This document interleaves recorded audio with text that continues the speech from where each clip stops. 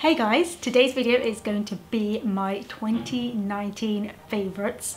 I can't believe I'm doing this video already. It feels like yesterday that I was doing my 2018 favourites. I can't believe how quickly last year went. I hope you've all had a great start to the year. It's been a busy one so far for me, but we'll talk about that in another video because we've got a lot to talk about this video. I haven't included my skincare favourites in this video because I thought there'll be too many products to share with you, and maybe I'll do it separately. But then I also did like 2 skincare videos very recently, so you can check those out. I will link them up here if you're interested. I watched through my 2018 favourites video, which I will link up here, and some of the stuff is the same, and I can't believe some of the stuff that I used to love, and I've just pulled them back out again. I've started using them again. Some things changed completely for me last year, but I'm gonna stop talking before I can't stop and get into the products. Oh, but before I start, if you haven't subscribed already, please subscribe. The button is down below, and click the notification bell next to it. You become part of this family.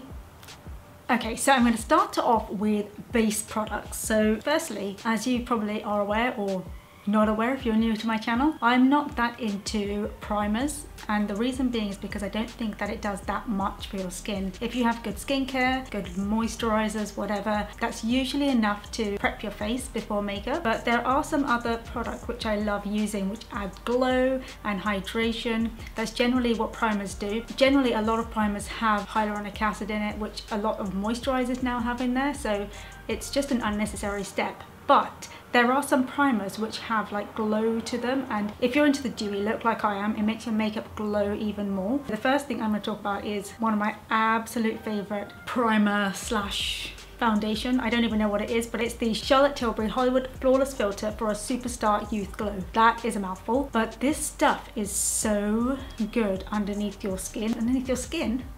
That doesn't sound right. I mean underneath your foundation. It's a really good thing underneath your foundation because it makes it glow even more. You can even mix it in with your foundation to make it super dewy all over your face, but I tend to just put it onto the high points of my cheeks and just where I want that extra glow. I've seen some people use it on top of foundation as like a liquid highlight, which you can do, but I think this is too warm for me to use as a liquid highlighter. I like something a bit more lighter than this, and I'm not going to go and buy another one. I already love this colour for me. But yeah, I've been using this all year and I'm not even halfway through, so little really does go a long way. There's nothing else like it. Like, I've tried to find dupes, I've tried to find something to compare it to. It's such a unique product that it's definitely worth trying to give this a go. It's going to make your skin look so beautiful and juicy. I'm going to swatch this on my hand for you and you'll be able to see how beautiful it makes my hand glow, and it just looks like my skin is so healthy. Since I got this for Christmas last year, I've had so many other people buy this and they all love it as well. So if you've not tried this one out, give this a go and let me know what you think. The other base product underneath foundation is actually a relatively new product for me, and I've been eyeing this product up since it's been released, but I don't buy stuff unless I can swatch it and try it. So when this brand came to London, I went to go and visit the pop-up and I picked this up in an instant, and that is the Livetinted Huestick in the shade Rise. This is such a beautiful orangey colour. I'll just swatch this for you right now. It's so different from what I'm used to seeing, especially for orange, because orange can actually be quite a scary colour to use, but this is so nice because it's like an orange. It's not like a red orange or like a yellow orange. It's like a pure orange. Do you know what I mean? Am I making sense? I use it to colour correct under my eyes, around my mouth, and a tiny bit here. I've got a bit of pigmentation. I don't use it that much on my eyes because I haven't really been into orangey tones on my eyes lately, but I love it on my lips. It's such a nice formula and it's very easy to blend. It's very pigmented, it's very smooth, it's creamy. It's a really lovely product. It doesn't feel waxy. You know how sometimes those chubby sticks from the drugstore can feel a tiny bit waxy and then it feels like slippery? It's nothing like that. It feels so nice and smooth on the skin, and it looks really good as well. I've got a tiny bit under my blush. Not too much because I've got another thing on top which I will show you later. But yeah, I absolutely adore these Huesticks. I tried them all on that day. I'll link my video up here when I went to the pop-up, and it explains further what I think about each one. But yeah, I've really enjoyed using this. So foundations. There's been 3 foundations which I've used the most this year, and the first one is Giorgio Armani Luminous Silk Foundation in the shade 7.5, and it's one of my favorite foundations ever. It makes you look so glowy and dewy, and it's very natural and skin-like as well. It It doesn't look heavy on the skin. You can mix it with oils and creams and like thin out the consistency. It's such a good foundation. The color that I've got, 7.5, is slightly warm, so it kind of color corrects and does all of that for you. So it's like a one-step foundation. I don't have some of the products with me to show you because I'm currently staying out in London this week. I've got meetings, I've got stuff going on this week, and I wasn't able to bring all my stuff to London with me. So I have some of the stuff which I can show you, and the rest I will just maybe put up here or somewhere on the screen, or even just down in the description box. The other one is Maybelline FitMe Foundation in the color 220, and I love that for everyday wear. It's a tiny bit on the neutral side, so I do have to color correct with that one, but it's such a nice sheer light to medium coverage. You can build it up to full coverage, but I generally don't like building up foundations to full coverage because I put so many different layers on that the overall look becomes full coverage, if it makes sense. But the foundation I try to keep to a medium, and that one is so perfect for everyday use because it gives a really nice natural skin-like finish, and that's all I ever want from my foundations. Drugstores have really started to push through and come out with different colors and the consistency that I love, so I haven't actually needed to stock up on my high-end foundations anymore, which is great for my purse. But the other one that I fell in love with last year is the Anastasia Beverly Hills Luminous Foundation in the color 355N. I freaking love this foundation. It's so beautiful. It's kind of similar to the other two, so very light consistency, but it's buildable, so you can get a sheer, a medium, or a full coverage. I can use this as a day-to-day foundation. I can use it like a very nice evening wear kind of foundation. It's so versatile and the color is so spot on. I can't even ask for more. This is probably my favorite foundation release from last year. What was the other one? Oh, the Fenty one. I'll leave my review up there if you want to see what I thought about that. Let's just say I much preferred this one. The colour is such a warm, peachy kind of colour, so it kind of colour corrects as well, which is nice. Another one-step kind of thing. It's like liquidy, but not too liquidy, and blends really, really nicely. I know it looks really orange against my hand right now, but my hand is so much lighter than my face. I tend to like to go a tiny bit warmer on the foundation as well, because I find that when you add highlighter and all of the other kind of stuff and bronzer, it makes your makeup more cohesive rather than if you go too light. If you do have the tiniest bit of pigmentation, you probably just get away with wearing this, but yeah, I've really enjoyed using this. Next, concealers. This is probably one of my favorite products ever to wear because it just lifts my skin and makes me look so much more fresh, alive, awake, and you know, people stop looking at my dark circles. So yeah, I love concealers. There are 4 that I use often, I feel like. I know that's a lot, but I love concealers. So the first one is my all-time favorite. This is the MAC Prolongwear in NC42. If you've been on my channel, you know this is one of my top favorites. I promise you I was wearing this concealer as I was born into the world. It's been with me through everything. I love the color, I love the consistency, I love the finish, I love the coverage, I love everything about this. Like every time I try a new concealer, I always compare it to this one. This is just my OG. And then next I got, not last year, I think I got it the year before, but it's become one of my favorites. This is the 24-hour Studio Fix Smooth Wear Concealer from MAC as well, and this NC42 is slightly different to the Prolongwear. I'll just show you. I don't know if it's picking up, but this is the NC42 from the 24-hour Smooth Wear, and this is the NC42 from the Prolongwear. I don't know if you can see, but this one from the 24-hour wear is a tiny bit more yellow based, and this one is a tiny bit more peachy undertone, so it really depends on how much my dark circles are showing up. If they're not showing up so bad, I'll go in with this one. If I feel like I need a tiny bit more color correction, then I'll go in with the Prolongwear concealer. But these two are so good for Indian skin tones. It's got the right amount of warmth to color correct, and it's got the right amount of yellow to brighten. They're just so good. Another one that I love using recently, and I don't have it today because I finished it already, is the Colourpop No Filter foundation, and that is just as good as this one. It's got the right amount of peach in there, it's got the right amount of yellow in there, and it's only like $6, whereas this is like 3 times the price of that. So obviously I'm gonna love the Colourpop one even more. I already have my backup of it, but yeah, if you haven't tried that one, it's definitely worth giving it a go. And lastly, this is another one of my favorite ones that I've used last year. It's the Born This Way Multi Sculpting Concealer in the shade Warm Beige. So I got Warm Sand and Warm Beige, and when I go away, I don't like to wear too much foundation. Actually, I don't like to wear any foundation. On my trip to Japan last year, I just took these 2 foundations, this one and the Warm Sand, and I kind of made it full coverage from that. These products work so well as a foundation, as a concealer. You can use it for anything really, but it is high coverage, and I find that it works really nicely for me. When I put it on the back of my hand and warm it up a tiny bit and then put it onto my skin and then use a beauty blender to blend it out, just so that I get a really nice thin layer, and if I need to go on top with another thin layer, I can do that rather than one thick layer which is going to look cakey and crease, and it's not going to look good. So that's how I like to use this. I just checked my concealers from last year and they haven't changed. Well, I love the Prolongwear, the Colourpop and the Too Faced Born This Way concealer. That goes to show that I'm in a dedicated long-term relationship with these concealers. So next, powders. My favourite powders this year. Last year, I keep saying this year, but I mean last year. The first one is the Hourglass Veil Translucent Setting Powder. This is so good for people with dry skin, especially under the eyes. I pop my beauty blender in here and then I put it onto my eyes, and it just smooths it out so nicely, and it doesn't look dry or cakey. It looks so beautiful. I have it on today, right under my eyes. I haven't powdered my entire face actually, just under my eyes and in the areas where I get a tiny bit oily. This one is made for dry skin. It's just so beautiful. It is expensive, but it's definitely worth it. Another powder I love is the Tilbury Airbrush Flawless Finish powder in the shade 2 Medium. I know it looks really light and yellow in the pan, but it's actually really nice. I pop it under my eyes, I pop it around my nose, and it's a really nice one to touch up with at the end of the day if you're looking to just blot a little. I love the way this adds brightness to your skin, and it's a powder that you can kind of layer over product. You're supposed to layer powder over products, but sometimes with powders, if you put your makeup in the morning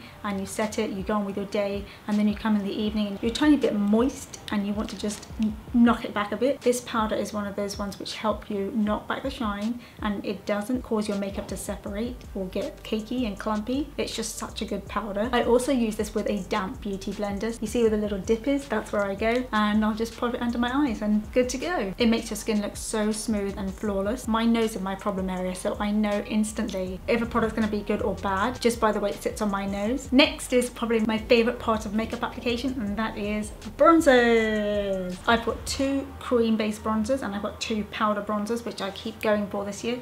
Last year, caught myself that time. The first one is, yes, you guessed it, the Chanel Soleil Tan de Chanel bronzer. This is so good. It gives my skin that really nice natural sun-kissed glow that not a lot of bronzers can achieve. It's just dark enough but light enough so that it gives a nice kind of, what am I looking for? What's the word?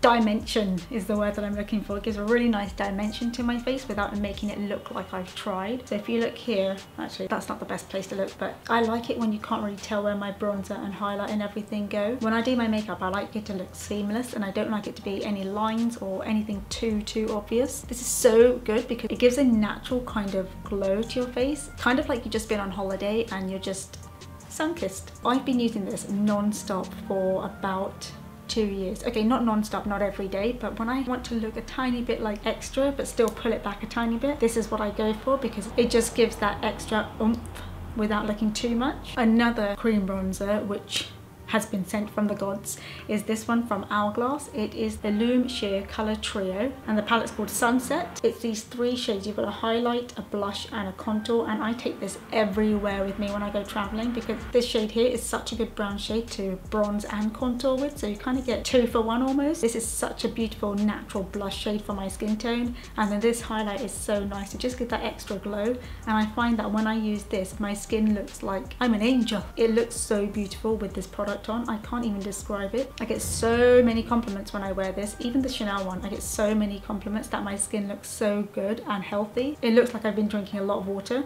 I do drink a lot of water and it does help with the skin, but this stuff really helps me look even more dewy.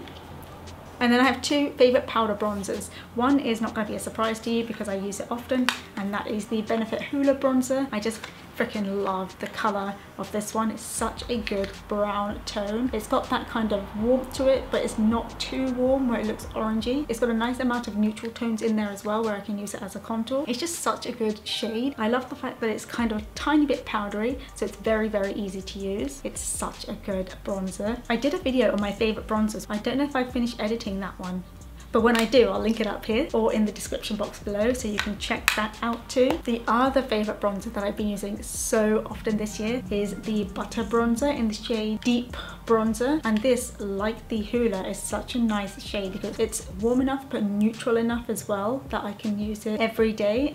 Oh my god, it smells so good. It's got a tiny bit of a sheen to it. It's such a smooth powder. Imagine a creamy powder. That is this. And it's just so nice for everyday wear. I put it on today as my bronzer. It's just such a pretty shade. It doesn't look too much, but it just gives you that something extra, you know, to make you look like you have great skin. Next, highlight. So I haven't really been into highlighting this year. I know, I just feel like I like my skin to look dewy, but I use other products to make it look dewy, so I don't need to add that extra shine to it. And I hate the way people go too overboard with their highlighters, that it looks like a strip of highlight on their face. I hate it. I like it just like this, you know, when you turn your head and it just catches the light a tiny bit and it makes your skin look really good instead of just looking like a strip. This year I've been using one powder highlight the whole year. Well, not the whole year, but I've been picking this powder highlight up so much because it's not a typical powder highlight. It's the ABH and Amrezy highlight, and it's just such a beautiful golden colour, and there's no fallout. It's kind of like a creamy powder, almost like the Butter Bronzer, but look at that. It's such a beautiful shade. Can you see when I turn it away from the light, it doesn't look like anything, and then I've turned it back to the light and it looks like pow! Yeah, that's exactly what I want to achieve from my highlight, but I don't like it too much, so I like it very blended out like this. So can you see, like, it now gives my hand a really nice skin-like hydrated healthy look. That's what we're trying to achieve. The other one, I don't have it on me today because I didn't really need to highlight myself like that, but it's the Marc Jacobs Dewdrop in the shade Fantasy, I believe. If I'm wrong, I will write it up here, but it's such a nice, like almost rose goldy, warm kind of highlight. It's not like your typical yellowy gold, not like this. It's not like this kind of color. It's got more like a rosy, warm undertone, which makes my skin look so beautiful when it's on. It's not highlighted like this. It just looks like my skin is naturally glowing and it's beautiful. But yeah, it's probably one of my favorite liquid highlights I've ever used, and the consistency is quite thick, but not too thick that it's like gross, but it's thick enough that it stays where you put it. So I put a tiny bit on the back of my hand and then I blend it out like this onto blush. So this is probably one of my favorite things to wear because it just adds so much color to your face, and it transforms the look from like looking gaunt to looking really fresh and young and alive. And one of my favorite blushes from last year, hands down, was the MAC Gingerly blush. It's just such a beautiful shade. You can wear it daytime, evening, anywhere, but it's just such a beautiful color. It's like natural but glam at the same time.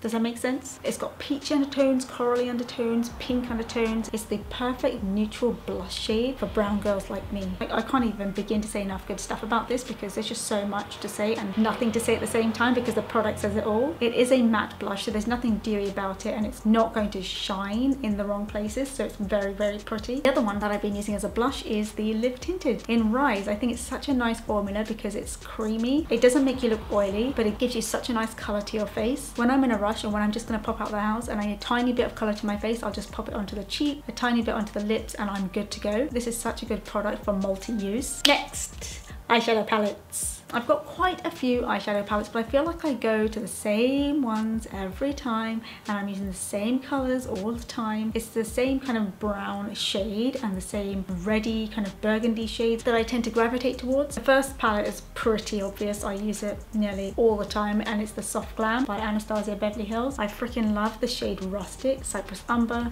Mulberry. They're basically my three go-to shades for every day. I just feel like they're so beautiful. I've got them on my eyes today. I've got Rustic all over my eyelid, and then I've got a blend of Cypress Umber and Mulberry along the lash line. It's such a good formula, such a good palette. Highly recommend it. It's a tiny bit powdery, so just be careful when you go into it, but it's just one of those which you can wear for every day and evening and weddings and everywhere. You can get something out of this look and it will go with your outfits. Another palette which I freaking love. This one has a tiny bit more colour in it. It's the Colour Drain Queen of Hearts palette. I freaking love this palette. It's so beautiful. These shades, Your Majesty and Dethrone, are just, look at that.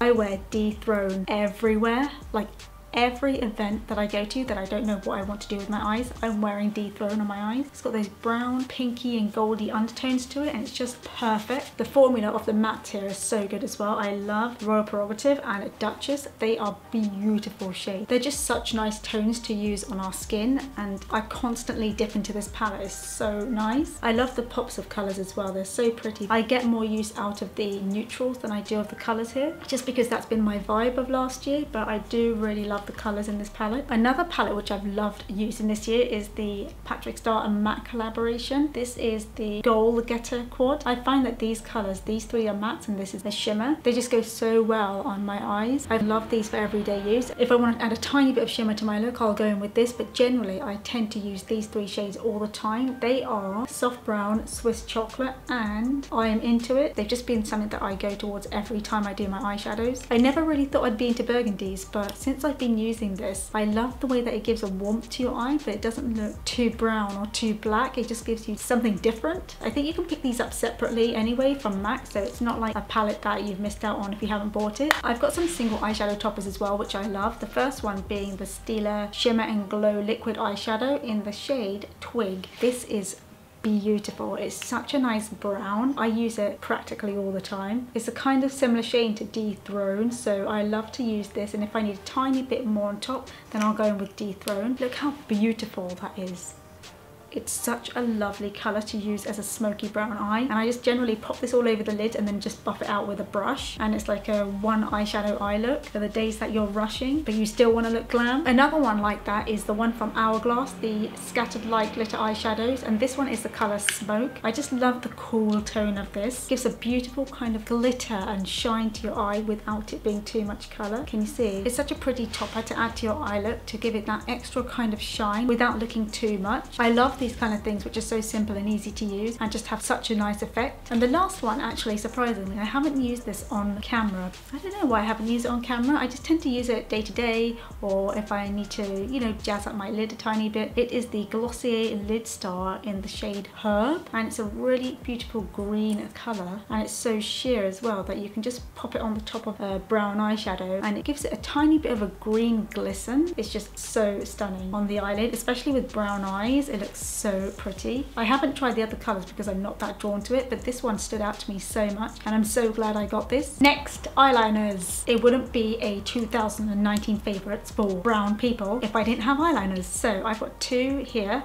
and one other one that I love using. This black is from Urban Decay. It's Perversion, and it's probably the blackest black that I've ever used. It's such a smoky and deep black shade, and what I love about it is that it stays where you put it. So what you can do is line your eyes and put this on and then blend it out with a pencil brush, and it just gives you a really nice smoky eye and it won't transfer at all. And the second one is Teddy from MAC, and this is such a beautiful brown shade. This kind of reminds me of the Stila Twig because it's got that kind of glitter in there, and I love using this on the days that I want to wear eyeliner but I don't want to wear black because it's too harsh. This gives me enough depth without making it look too black, and also because of the shimmers it makes my eyes look a little bit glistening, so I love that about this. I use it everywhere, on my waterline, on the top of my eye, just to give myself a tiny bit of a wing. And then the other one is the Stila Pencil. It's also like this one from Urban Decay. It's very, very black, really good, and also very nice to use as a smoky eye.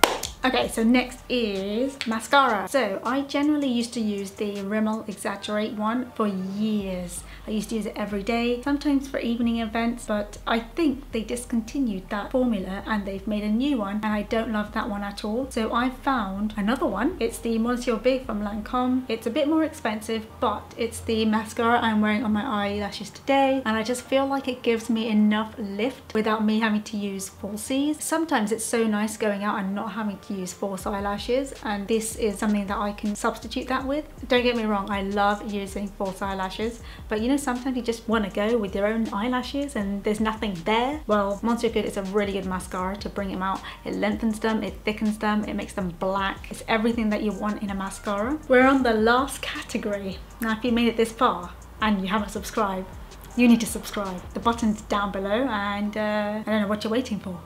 But anyway, lips. I bought this lip liner at the end of 2018, I believe, and I have been using it non-stop for the whole year. And if you followed me on Instagram, you know exactly which one it is. It is MAC Spice Lip Liner. It is stunning.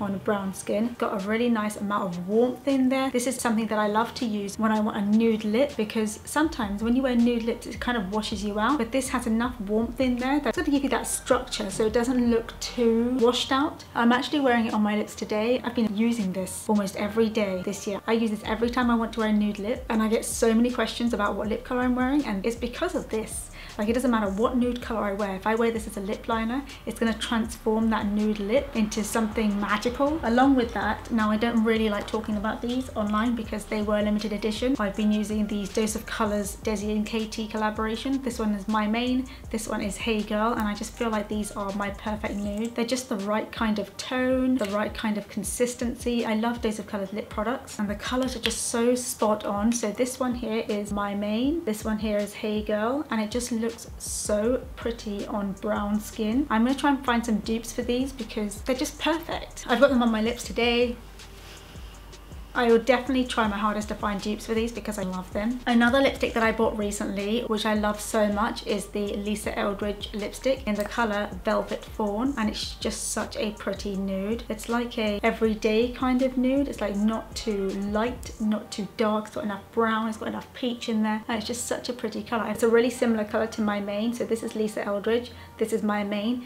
The finishes are so different that it makes it look a tiny bit different. The Lisa Eldridge one definitely looks a tiny bit more pinker, and My Main looks a tiny bit more warmer. That's the only difference, but with Spice lip liner they tend to look quite similar anyway. And then the other one is more of a pink based one. This is Half and Half from MAC. It's an amplified lipstick, one of my favourite MAC formulas, and this is more of a pink, cooler toned kind of lipstick, which is a really nice natural kind of lip colour to wear because our lips are naturally pink. Yeah, this is a really nice colour and formula. I think this is one of my favourites from last year as well, if I remember correctly, but I love this colour when I'm wearing like cooler tone outfits. I wore this on my sister's wedding last year along with Soar lip liner, which was one of my favourite lip liners from 2018, but I haven't been using that a lot last year. I've been using Spice like a hoe, and I'm not even ashamed of it. Lastly, this lip product is one that I loved in 2018 as well, and it's a holy grail for me actually. It's one that I've been wearing all of 2019. Every time I wanted a gloss, I would go in with the Fenty Gloss Bomb in the shade Fenty Glow. This is still my favourite gloss of all time. I love the way that it looks, I love the way that it feels, I love the consistency, I just love everything about it. You can see that it's kind of gross. I just leave it in my bag all the time so I can use it all the time. Because my lips are so dry, it just gives my lips a really nice juicy look. I know they've come up with so many other colours, but I just love this one. I've tried the other ones often and they are really, really nice, but there's just something that draws me back to this one. I think it's because it's just such a nice natural colour and I don't really need to wear anything with it. So that's it guys, that's my 2019 favourites. I hope you enjoyed watching this. If you haven't subscribed and click the notification bell so that you'll be notified of any new videos that I upload. Let me know what kind of things you want to see more of this year and I will add those to the list because obviously I want to make content that you're going to enjoy watching. So let me know down below. Let me know what your favourites were for last year. I'd love to know what products you loved using. I thank you so much for watching and I will see you in my next video. Bye!